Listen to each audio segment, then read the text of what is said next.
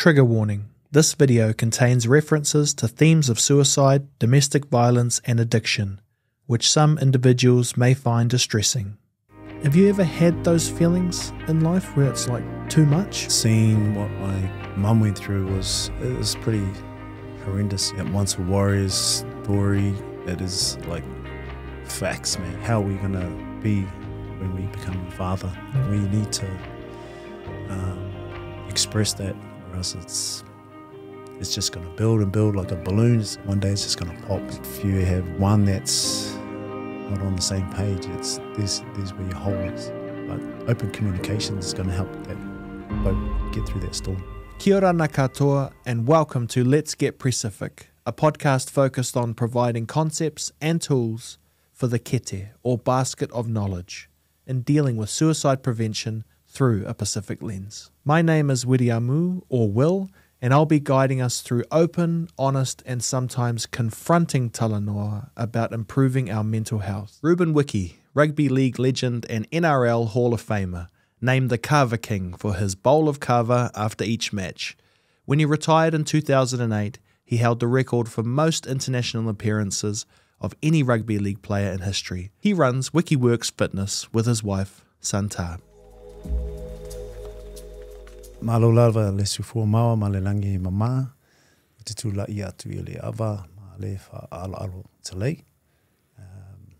Ko Ruben toko ingoa, ko te aupuri Waikato toko iwi, o te so mai le ala lawhanga, ma fusi sa futula whai, ma mangiangi. Ia momo ona whata alofa atu pa ia, ma le mamalu o le aso, I alofa mai le atua, whaatasi mai ma wheseswani mai, awa le tātou. Mawhutanga le nei aso, whawtaitea le lava mo le avanoa, ma loa le suifua, ma loa le sufua manuia. Thanks for having me, Will. I'm very privileged to be here, mate. Thank you, brother. Did you ever see that that would be part of your story, to be sitting here today and we're going to talk about some pretty tricky things? Yeah, no, not really. I was like, you know, it touched on like humble beginnings and a mum that's supported three siblings and like an otara on her own with a little bit of help from her family. Yeah, just any opportunity I get to, you know, do a podcast or an interview and just talk about my journey and hopefully, you know, change some mindsets out there and say that you can make it if you take that right path. So, yeah. If we're going to talk about prevention, then how do we talk about that? Because I know when you look on paper, there's all these what they call contributing factors, and actually Māori Pacific, they are being affected overwhelmingly more. Yep. We saw a statistic, something like 15 to 24-year-olds, the highest in boys or men, the highest cause of death is now suicide. The fact that that's the leading cause of death for you know, our people is pretty horrific, and so obviously we don't sit here trying to solve everything, but if we can conduct that safe talanoa to be like, here's some ways other people are confronting it, you know, and it's interesting, like, do you remember, you know, in your childhood anyone talking about mental health or sports and being active was for us, it was to, you know, to sweep that under the bed and just get on with our day, because we kind of thought it was just part of everyday life, you know, like in those days. But now, you know, there's a lot of places where you can go and get some help. You know, there's some professional help out there that can assist with those teenagers or with those young men or women going through stuff like suicide thoughts. And we come from the old school and we just don't talk about that stuff. Have you ever had those feelings in life where it's like too much? I mean, you know, like gone to that dark place? I'm probably the opposite to you, bro.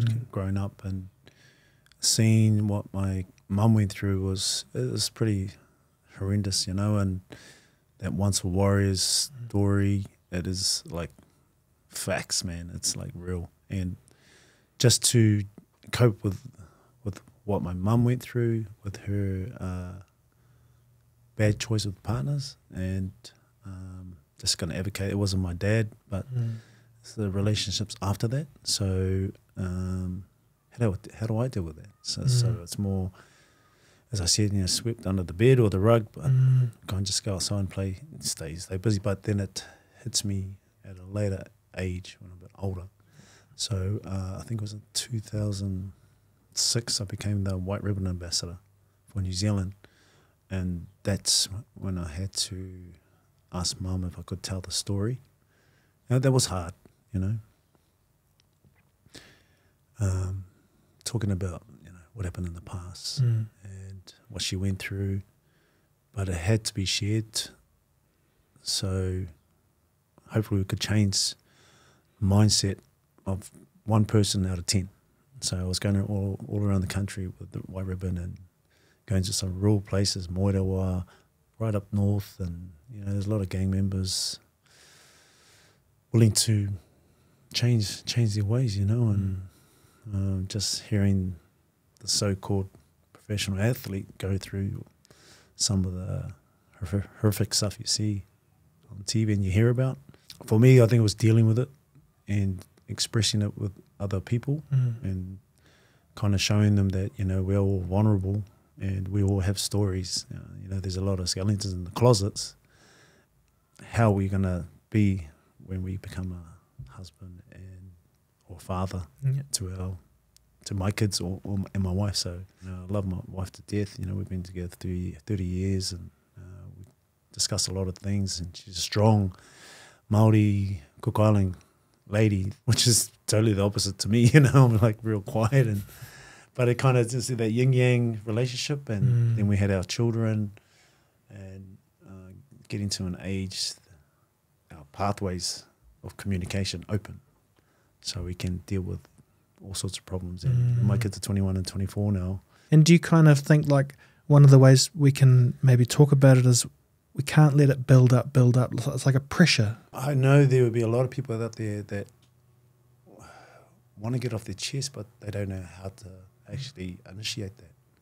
So by finding people that you kind of trust and start a little group that you can chat with about anything and keep it in a safe environment, probably is the first steps. But I think it is intimidating for people to talk about their problems, because it's, for men, we don't do that.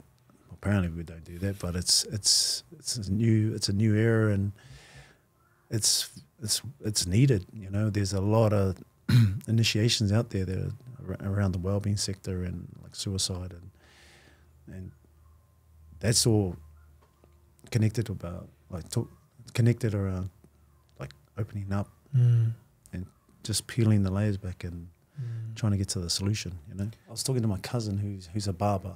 A lot of men go to a barber shop to just talk about everything, and usually he's a DJ as well, so they go to his bar to talk to him about their problems under the influence, But we decided to create a safe space at our gym for men to come in and just chat if they want to chat or listen.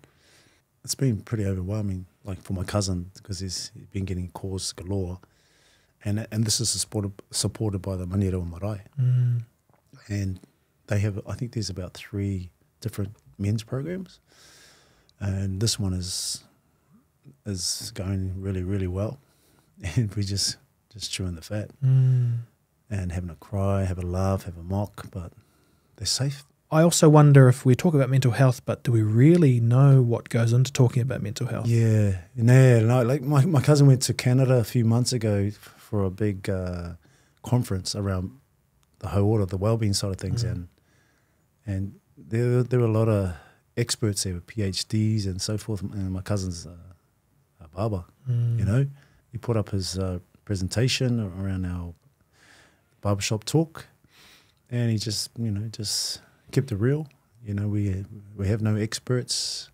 We have life experiences, and may kind of coincide with one of the boys' topics. But other than that, we're just listening. I think the listening skill is probably the main factor at the moment at our men's program so far. And I think it might be something that I experience when I podcast. It's a slowing down of everything. Yeah. You know, there's a bit of quiet here. Yeah.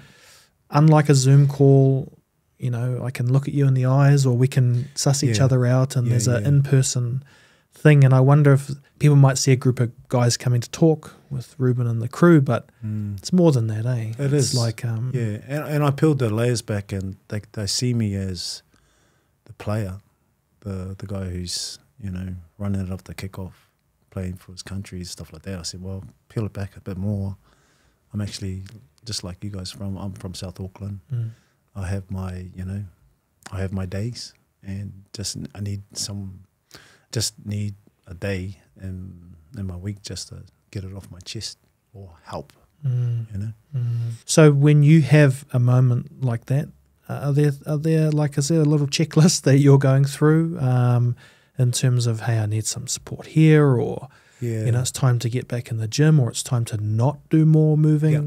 I have my exercise, and we go for walks.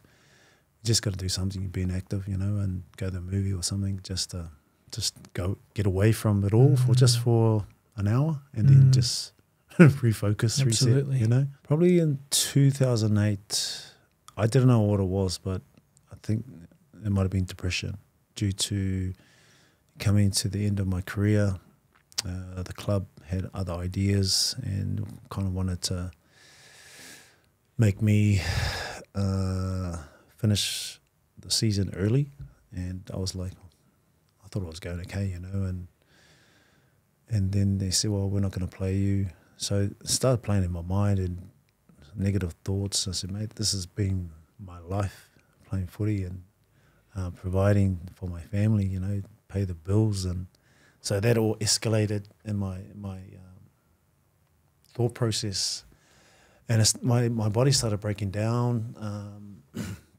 Started getting boils and started getting like kind of nasty. So I caught myself before it got really bad. So just confided in a few people that I respect. And I said, oh, I'm going through this. How do I get out of this rut? And, you know, they just gave me some simple advice.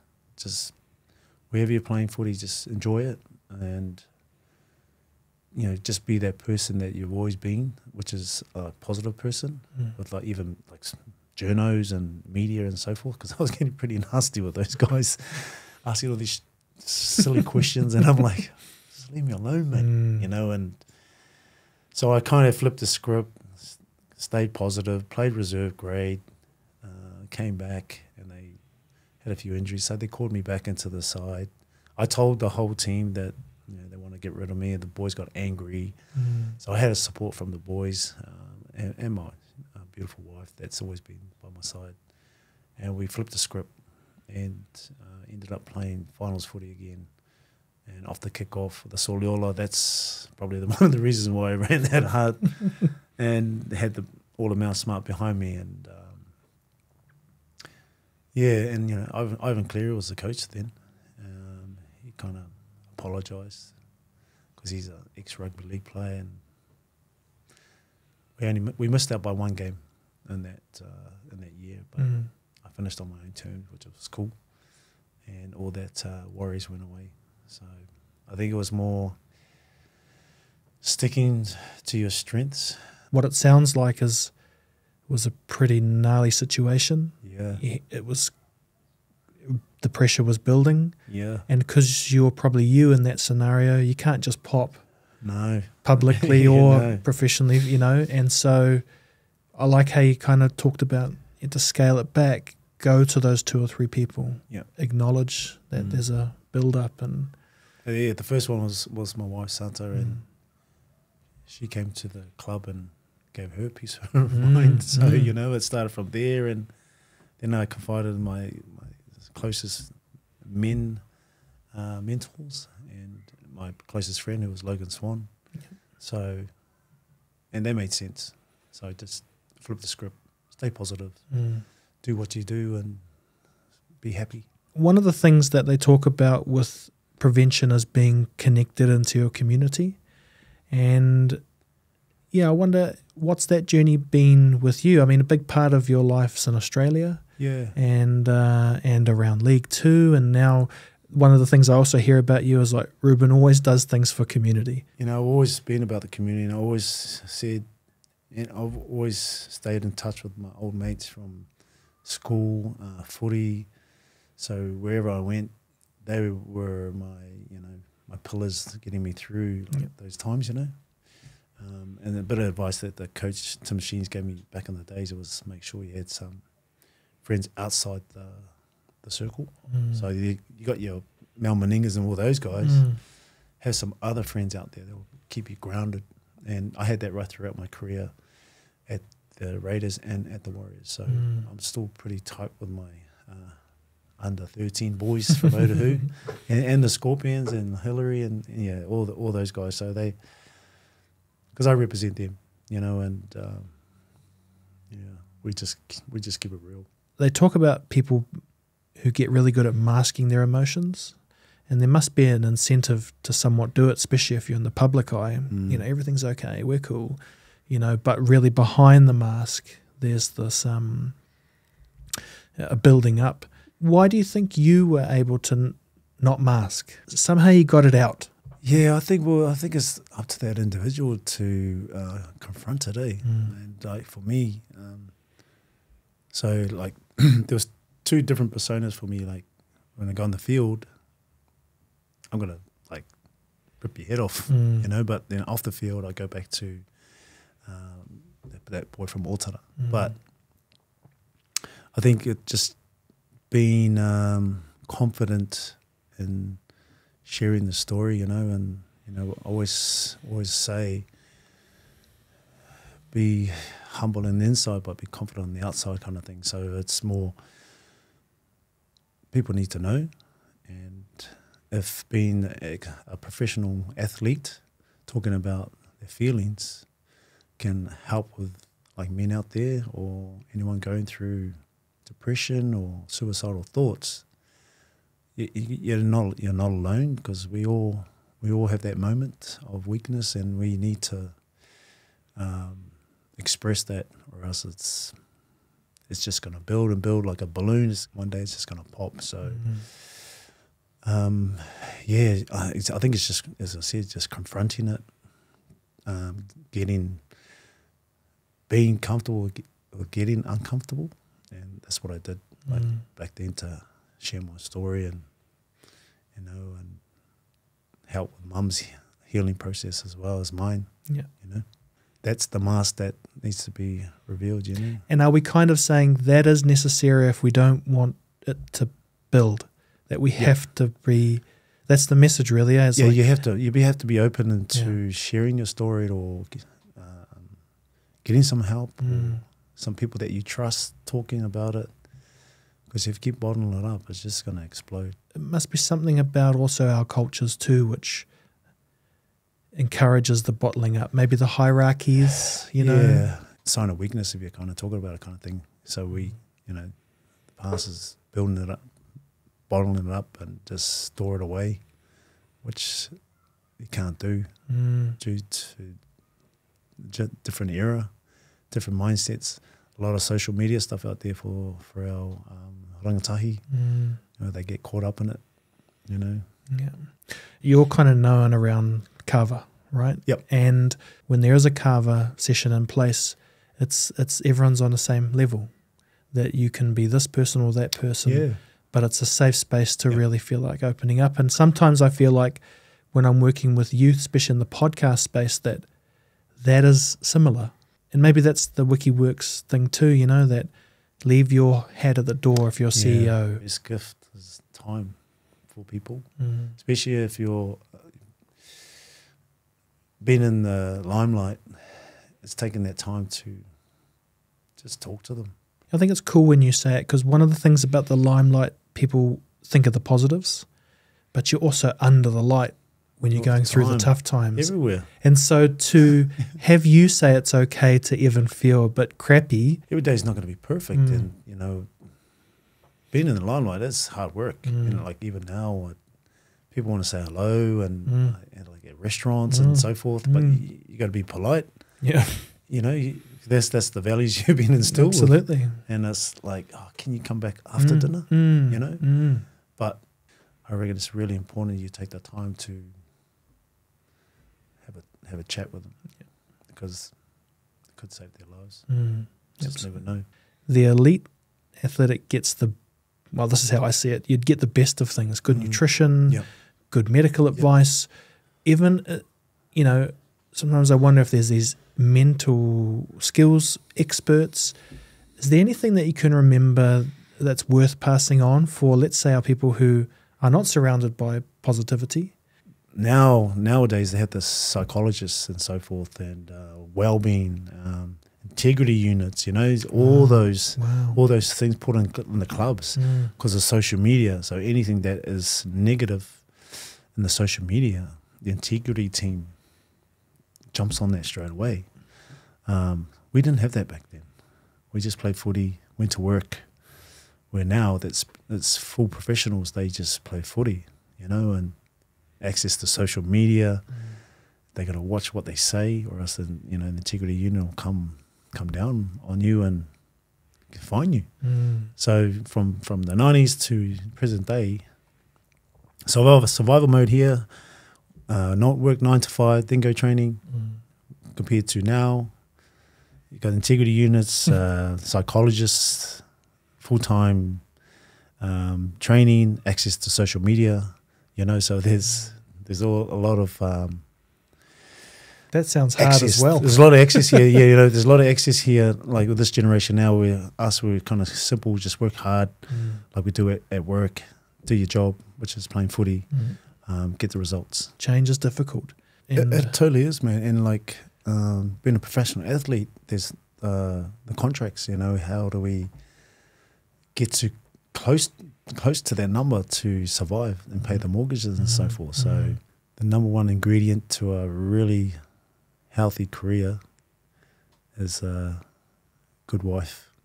So I had that for like 30 years, mate. So she came with me when Santa came over with me when I was no one, and she sacrificed her military, police, and the army, gave up her career, came over.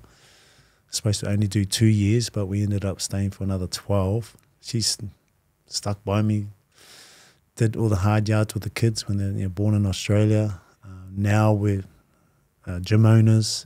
We're going through those battles of financially making sure that gym stays alive and find other ways to pay the bills. So she's been my rock right throughout that journey. Beautiful. And like even now, and if it wasn't for her, I don't think I'll be talking to you right now, mate. Having someone in your corner who is really in your corner. Yeah.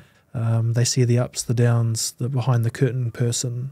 Yeah, and she's the one that's, you know, through the good and the bad, through my moods, through everything, you know, and she's always been by my side. And, you know, I treasure so much because she's the reason why I am who I am today, steering me in the right direction, because we're like yin yang. She's outspoken, like, you know, authority to the children and so forth, where I'm the opposite. So it kind of keeps the relationship healthy. I like the idea if you go from the Pacific point of view that, you know, we have the waka or the canoe, and on a nice day with a beautiful waka, it's beautiful, but add in a bit of a storm, some waves, maybe that waka's got a hole in it, that picture changes. And I thought, wow, well, we can't control the weather.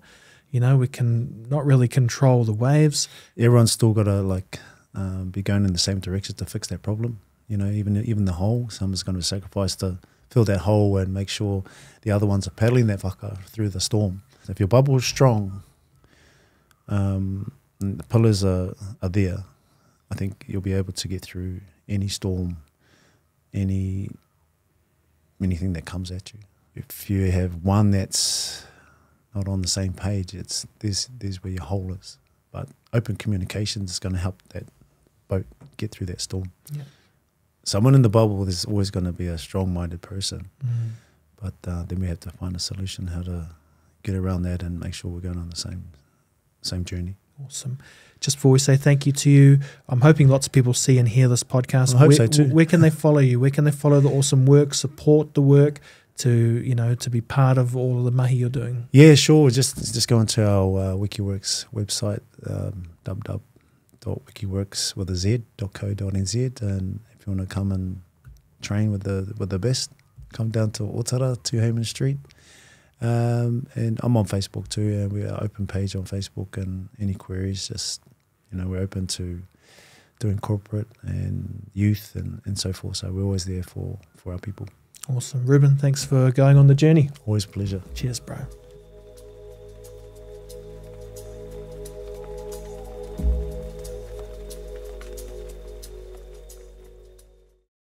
If you think you or someone you know may be at immediate risk, call 111 or connect to the following services to get help.